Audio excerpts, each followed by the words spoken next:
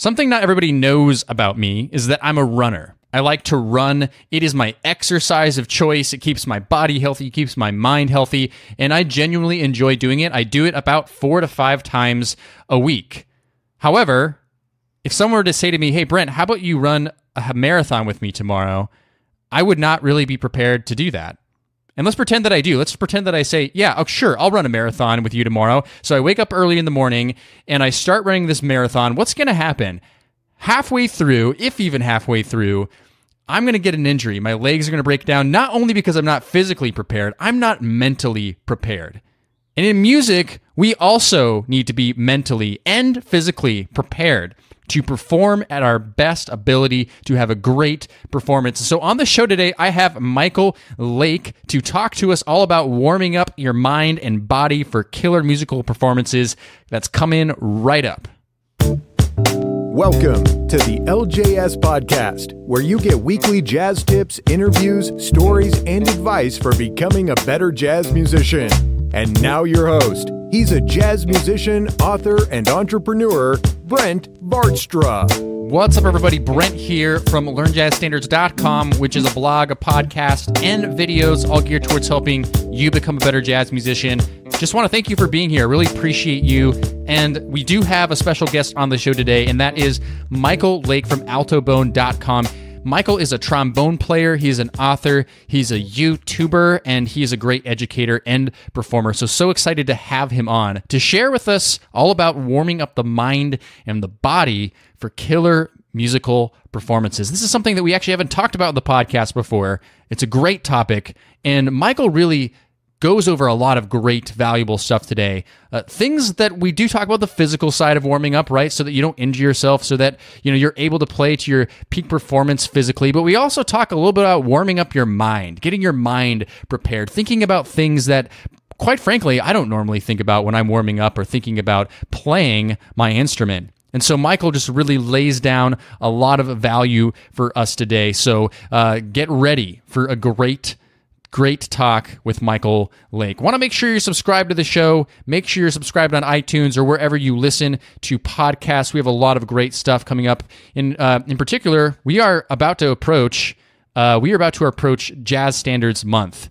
Jazz Standards Month, and you don't want to miss this month. We have a lot of stuff that we're going to be talking about as far as understanding jazz standards, learning jazz standards, getting the most out of them. So make sure you're subscribed. All right, that's enough of that. Without further ado, let's jump into my talk with Michael Lake.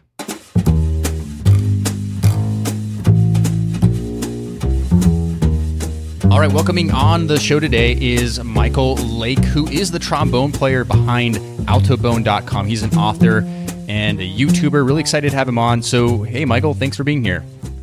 Hey, Brent. Thanks for inviting me. Really excited to have you on. I learned about you from Rodney Brim, who was recently on the podcast, and it was great to connect with you and learn more about you and what you do. But for those who don't know about you and who you are, why don't you give like a little quick bio and let us know what's up? Sure. I am as Brent said, I'm a trombone player. I happen to play a flavor of trombone that's not very well known, which is alto trombone, but I have played my entire life. I lived in New York for quite a few years playing professionally. I played more salsa probably than jazz when I was in New York with Ray Barretto and Lalo Rodriguez and a whole bunch of the Latin guys, and have kind of evolved into wanting to show people how to be better musicians and how to improvise better. So, I've done a lot of work in writing books and putting YouTube videos together, and I still do perform, and all things trombone and improvisation is kind of my theme. Awesome. And how long have you been doing, I know you have AltoBone.com, how long have you been doing that?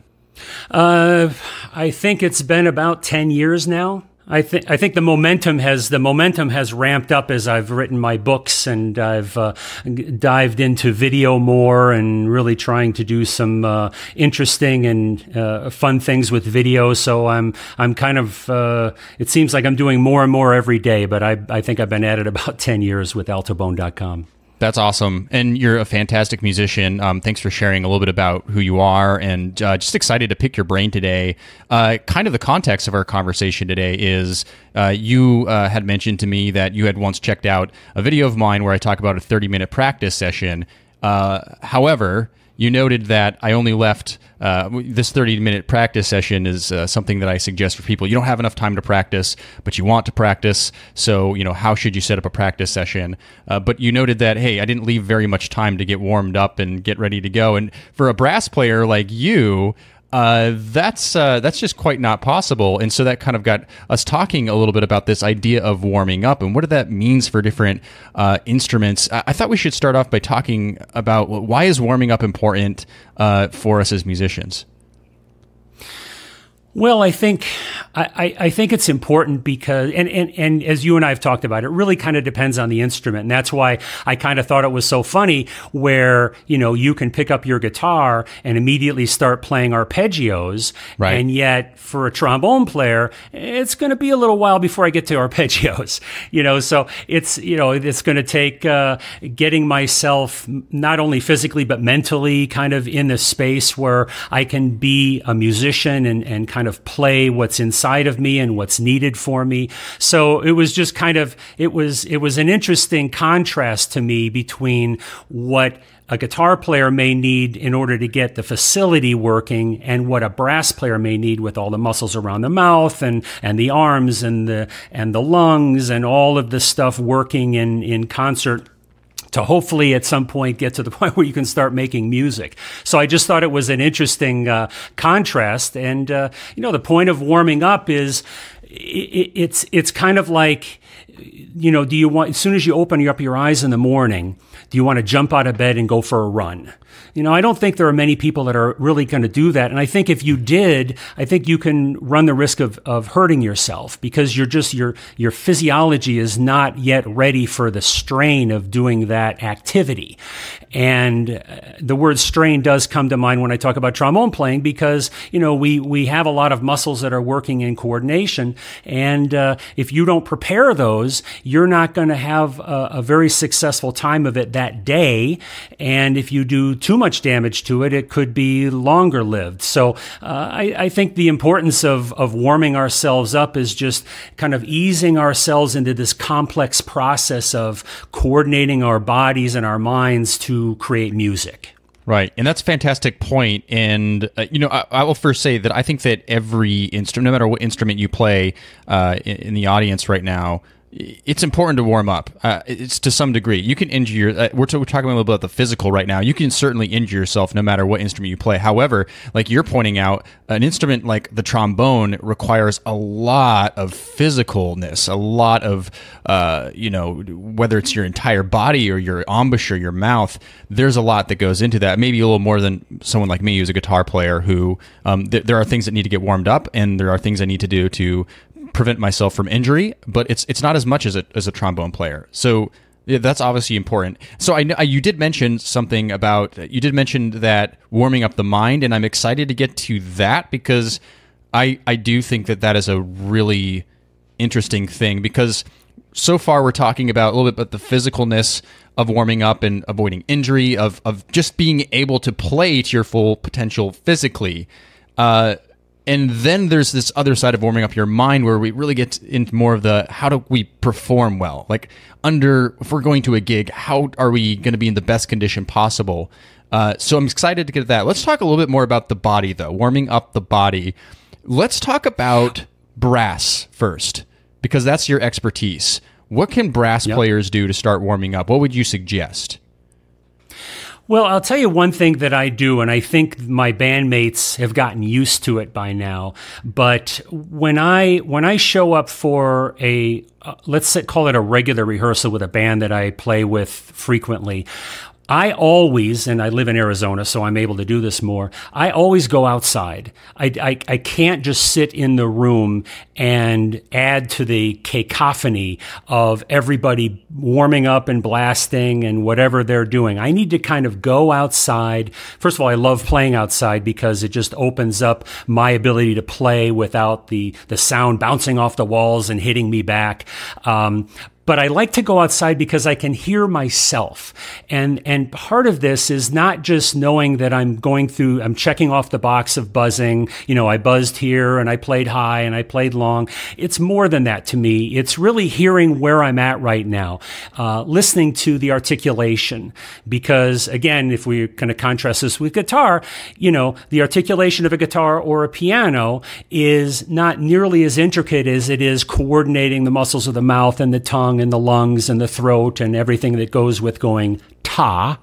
So that's part of what I need to hear. How is my articulation? How is my intonation? So I'm going to be listening carefully to, going up the partials of the horn and am I in tune? Am I straining? Does the tone sound squeezed because last night I played a lot and I haven't really fully recovered from it?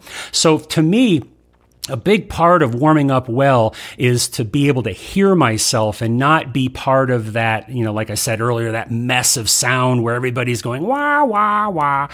And I think people think it's weird, like I'm being antisocial or something, but I'm not. I'm just taking myself into a place where I can truly hear myself and where I'm at right now, kind of what I need to know going forward. Yes, I played too much last night and my chops are tired, so let's start the rehearsal easy so I don't blow myself out. So that's kind of my self-diagnosis of being in that space and getting myself warmed up. And to your point about the mind, I think it's both things. I think it's the physical and just getting myself mentally prepared. Right. Absolutely. So you like to go outside, you like to really focus on your sound a lot, which is interesting that you're talking a lot about your sound and how does everything feel. It's almost like this mindfulness practice that you're connecting with your instrument, which is really cool, really important. Something that I've been trying to be very conscious of lately as well. Like how does it actually? How am I feeling right now when I'm playing my instrument? Is there, why does it feel better now than it did yesterday? Why does it feel worse than it did yesterday? All these things are kind of important to cue into. So you get outside, you're starting to practice, you're starting to do a few things, you're asking yourself these questions. What are some things that you would suggest for all brass players or even trombone players? What is something that you would do exactly? Well, I think there are players who don't do a regular practice routine, and they may show up to a gig or a rehearsal. They get their horn out and they blow a few notes and they believe they're ready. Now, maybe they are, but maybe the suggestion I would give someone that kind of falls into that routine is if you gave it a little more time to kind of ramp up, you might find that your facility for playing gets better. Your flexibility improves. I think there's a lot that goes that can be beneficial to just preparing yourself well. I remember I was at the International Trombone Festival a couple of years ago, and I was listening to Ed Neumeister, who played with the Than Jones Band, a trombone player. And he started out by just sitting in a chair with his eyes closed and just visualized the air going into his lungs and out of his lungs. And Ed is a little bit of a kind of a new age guy, so it makes sense that he approaches it this way. But I thought there was real value in that in itself.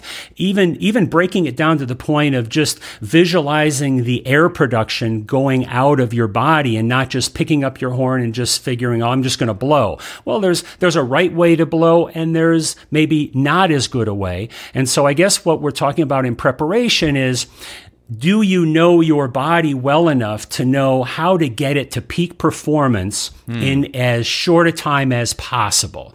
And I think that's going to be different for everybody because we all have a different style and a different sound. My particular way of playing trombone is a little more of kind of finesse and subtle articulation things and things I do at the end of the notes. I mentioned I played a lot of salsa. A typical trombone salsa player plays loud and very blatty articulation. That was never really my style. What I did worked, but if I'm playing the way I am, I have to get back to hearing that subtlety and getting myself prepared to do that. So I think for players, you need to kind of say, what is the outcome I'm looking for? What is my particular sound? And what is the best way for me to prepare so I can do that at the highest level possible?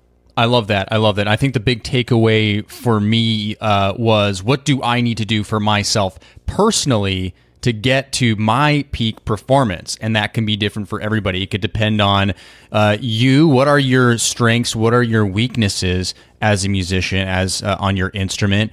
And what kind of music are you trying to play? A lead trumpet player in a big band, for example, is going to have a certain sort of thing that he has to get to be at his peak performance. I was just thinking for myself really quickly, for me, that mental side of warming up is really important. And one thing that I like to do is sometimes I like to just pick up my instrument and just slowly start playing. So I play one note, listen to the way it sounds, and play another note, and then play another note, and then play another note. And you can call it playing free. I don't like that very much because some people think that I'm talking about avant-garde or the style of free, playing free. Right. That's not what I mean. I just mean improvising melodies. But the point of it being that it's more about connecting your your body together with your instrument, kind of saying, sort of that waking up in the morning, and it's like, yeah, you're not going to go for a run right away, or you're definitely you're going to spend a little time, you're going to stretch a little bit, you're going to loosen up, you're going to think about what you got to do for the day, and then maybe you can start thinking about going for a run, right? When your body's warmed up and your mind is ready for all that. And that's kind of the way I like to think about getting ready to play myself. There's been plenty of times where, I've had a really busy day, a lot of things going on, and then all of a sudden it's like, oh crap, I have to go to a gig. And then I go to this gig, but I'm there 30 minutes ahead of time. I set up my gear. I do talk to one of the band members, and then I have to start playing. Well, I'm not really mentally ready. Forget about physically ready. I'm not really mentally ready. So having that ability to connect with my body and my instrument, my mind, all those things can be very beneficial. Is that kind of what you're getting at? Am I on the right track here? Yeah, absolutely. I was going to give you an example where I'll have somebody come in to do a lesson with me. And they come into the studio, they get their horn out, and they're like, okay. And I say, okay, let's try this. So what I do is we go outside, I take them to the side. I'm on a mountain in Phoenix, and I take them out to the side where I like to blast, and we do some long tones. And it's a little bit weird because they don't play outside perhaps, and they're not used to kind of playing into the void, but I get them out there for about 10 minutes, and we're playing together, and we're playing intervals to kind of hear where the pitch is, and I'm getting them to play fuller, and all of a sudden they come back into the room, into the studio, and they're surprised at how they sound. They sound bigger. They sound better. It's a little easier to play. So, that kind of is what spurred me onto this subject too, because I see it in people where they just don't think about this stuff. And when they do, or if they're coached to think about it, they see the result is better playing.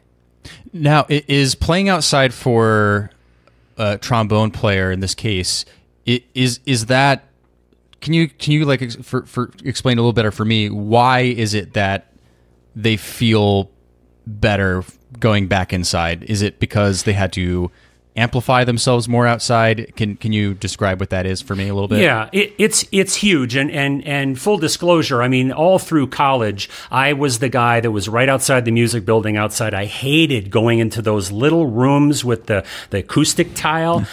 To this Jail day, cells, I can't even play in those.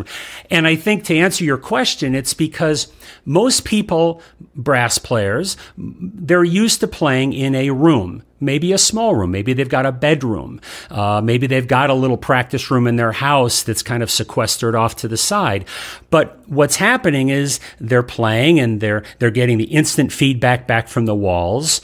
And that it's dramatically different when you go out and you don't have any walls and the reflections are almost non-existent. Maybe, for me they're, and I walk up another mountain that's a block away from me and I play up there. I actually have a video on YouTube about me playing on the mountain. The reflections are very distant.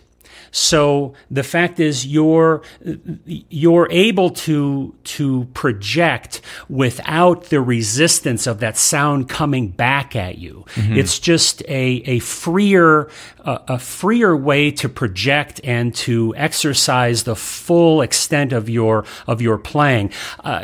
There's a huge difference in just how my mouth feels when I'm playing outside for an hour versus when I'm playing inside for an hour. It's a huge difference. It's like, maybe it's the difference between kind of walking around a circle in a room and thinking that's your exercise and going outside up and down hills and doing something more strenuous. Maybe that's a good analogy. Right. And something that I was thinking about while you were saying all of that, personally as a guitar player, is, sometimes, and I hear guitar players complain about this all the time, you go to a gig or a jam session and, you start hearing complaints about, well, the sound's not right, the room isn't good, or I'm not used to playing out of this amplifier. And I'm sure that bass players and piano players can relate to this too. The environment that you play in your case, you're talking about playing outside versus playing inside, can really affect the way we perceive the way we play. So if we're only comfortable playing inside of our rooms, stuck inside of our space, our environment that we're used to, then maybe when we get out and play in an actual performance situation, we're not going to feel comfortable. So maybe a little tip for guitar players, for bass players, for whomever can relate to this right now is to do what Michael is saying. Go out into a different environment and experience something different. If you are used to practicing out of an amp, try practicing acoustic. That could be something that I imagine if we're trying to have great musical performances, we need to be warmed up and ready for any situation and truly have that connection with our instruments rather than relying on a certain feeling or situation that we're used to. Does that make sense? Yeah, I think a piano player who's used to playing their upright in their bedroom would be shocked at what it feels like if they could go to a concert hall and play a 9-foot Steinway with the top fully open. I think you would find you might find at the end of an hour that your arm and finger muscles have been worked more than you're used to them working, and I think that would be a great analogy what I'm saying about outside. To show you what a nut I am about this, I'm finalizing the details of going down to Biosphere 2 down in Tucson. And they have these huge concrete donut-shaped rooms that they call the lungs, and they're made to equalize the pressure through all of Biosphere. Biosphere is a hermetically sealed environment that has deserts and lakes. It's massive for kind of scientific figuring out how to be self-sustaining.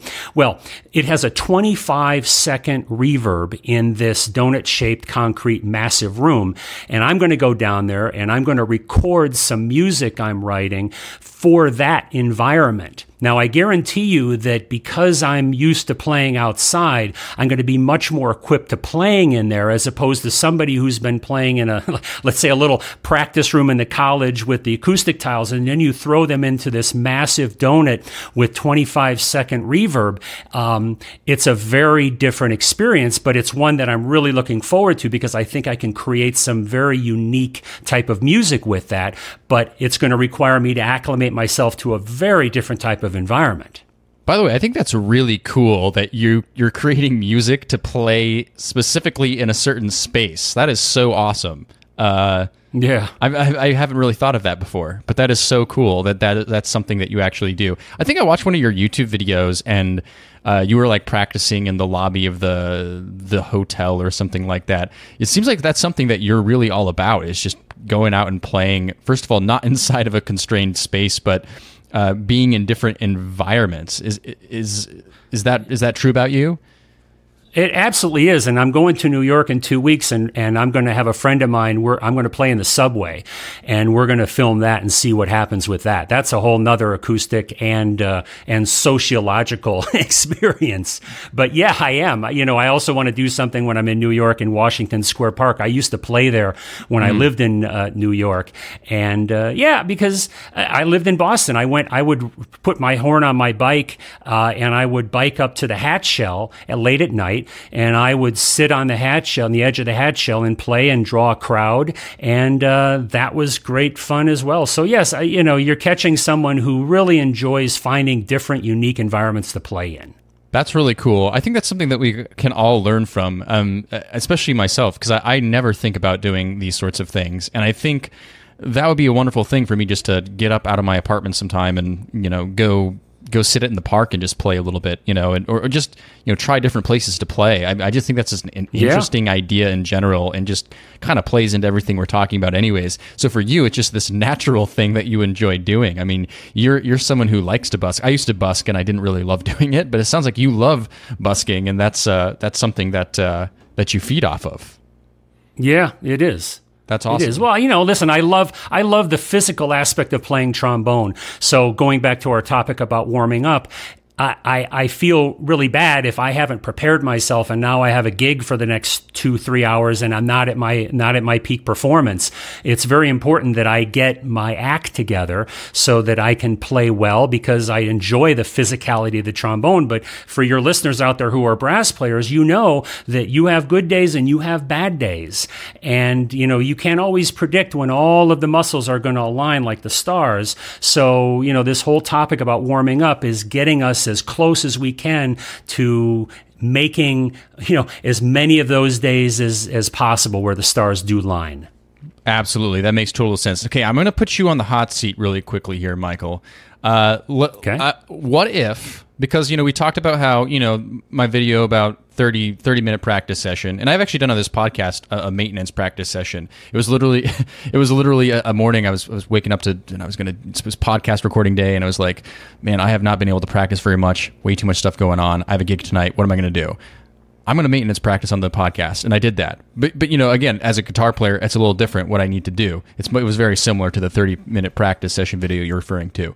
But what if you're a horn player? What if you are a brass player like yourself? And here's the deal: you have a performance coming up, a jam session, gig, whatever it is, doesn't matter. But you don't have any time. What would you tell those people to do at the very minimum to get themselves ready for the best performance they can possibly have under those conditions?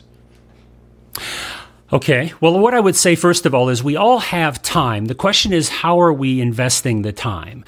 So, for instance, if I'm pushed to the point where I literally have no choice and I can't practice that day, I'm going to be buzzing my mouthpiece on the ride to the gig. Okay. I'm going to be holding a pencil. I'm going to be holding a pencil in the tip of my lips to get these muscles around. I'm going to be doing some deep breathing, not hyperventilating while I drive, hopefully, but I'm going to be doing some deep breathing. So I know some things away from the horn that I can do that'll at least get me to the point where it's not completely cold when I show up. But today's an example for me. I've got a big gig tonight with Lewis Nash, and I've got to be in peak performance for that. And I've got a busy day. But what I'm going to do, I'm going to take moments, and maybe they're 3-4 minute moments. I'm going to pick up the horn. I'm going to play some long tones. I'm going to go outside. I'm going to play long tones. I'm going to articulate a little bit, put the horn back, work. I'm going to find another 5 minutes. And if I do that throughout the day, that will be huge and probably a lot better than if I had an hour before the gig to warm up. I find that doing something throughout the day in little spurts is very beneficial for me, and that's how I'm going to handle today. Great. That's fantastic. Thanks for sharing that. I think it's going to be helpful for a lot of people listening who are in that situation. So, Michael, how would you sum this up? What do you really want people to know, based on what we've talked about today? What do you want people to really take away from this episode today about warming up their body and mind? Well, and I think what I would do to answer your question is just touch a little bit on the other aspect. We've been talking a lot about the physicality of playing an instrument, but I also think there is another aspect to it, which is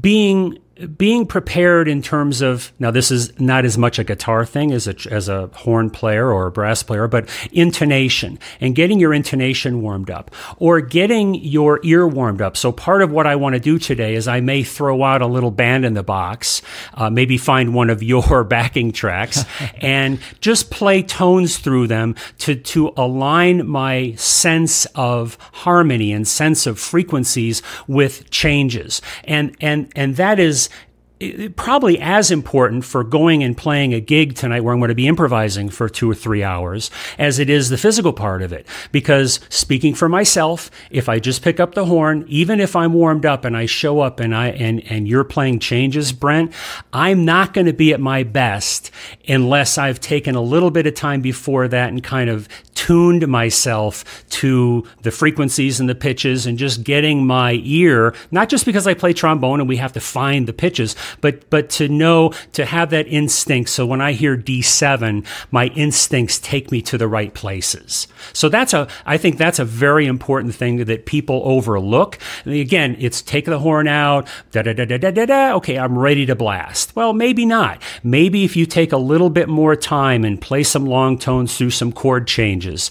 And Brent, you've talked a lot about Band in the Box, and it's an incredible tool to use for this, just to have some changes at the ready that aren't hard, but that you're listening to your pitch as you play through the changes, and you're not trying to blow anybody away with what you're playing. It's just aligning your instincts to your ear. And I think that's a big part of preparation for jazz players. Yeah. For any instrument. Yeah, absolutely. Yeah, I love that. I love this sort of oral context here and preparing yourself that way, which is actually a further answer to the question I asked before about what can you do if you don't have a lot of time.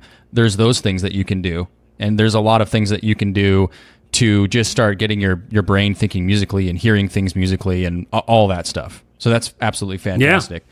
Yeah. So, Michael, I want to thank you so much for sharing all this today. This is very valuable stuff. I know that there's some things that you've said today that I haven't thought about before that I'm going to be chewing on. So I thank you for just sharing your expertise with the audience today, just laying it all down. And this has been a great episode.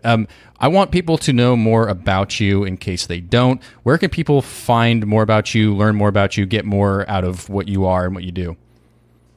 Sure.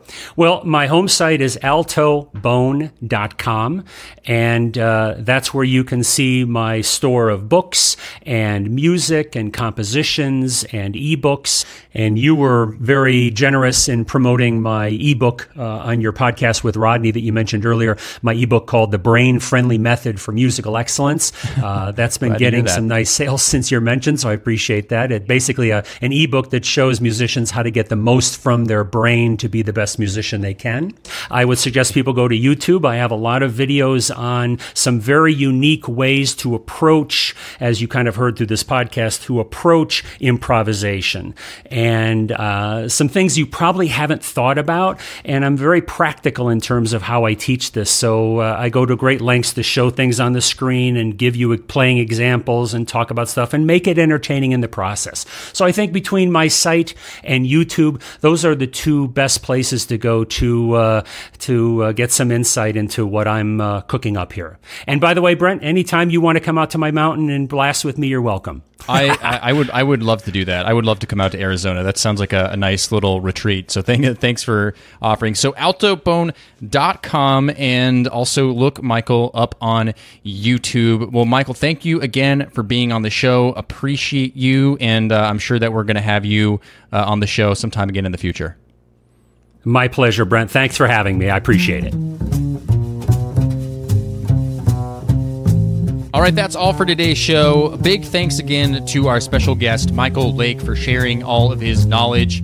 I know I got a lot out of that. I'm sure that you did too, so big thanks to him. And hey, I ask this at the end of every single episode. If you got value out of this podcast episode or any of the other episodes that I come out with, please go to iTunes or wherever you listen to podcasts and leave a 5-star rating review. Just let other people know why you like this podcast. Just helps other people know this is a podcast worth listening to. So thanks for taking the time to do that. And of course, like I said, I want you to be subscribed to the show because we got some great stuff coming out. We have a great episode coming out next week. And then after that, we're starting Jazz Standards Month, where we're going to be celebrating jazz standards, figuring out how to learn them better, how to understand them better, how to improvise over them better. We're going to be focusing the entire month of May on that. Also, I'm going to be coming out with my new ebook and companion course. Me and the team have been working incredibly hard on it at the end of May. That's the Jazz Standards Playbook Volume 2. So you're going to want to be involved in all of that. So stay subscribed. I appreciate you. Thanks for being a listener. I don't take it for granted, and I look forward to seeing you next time.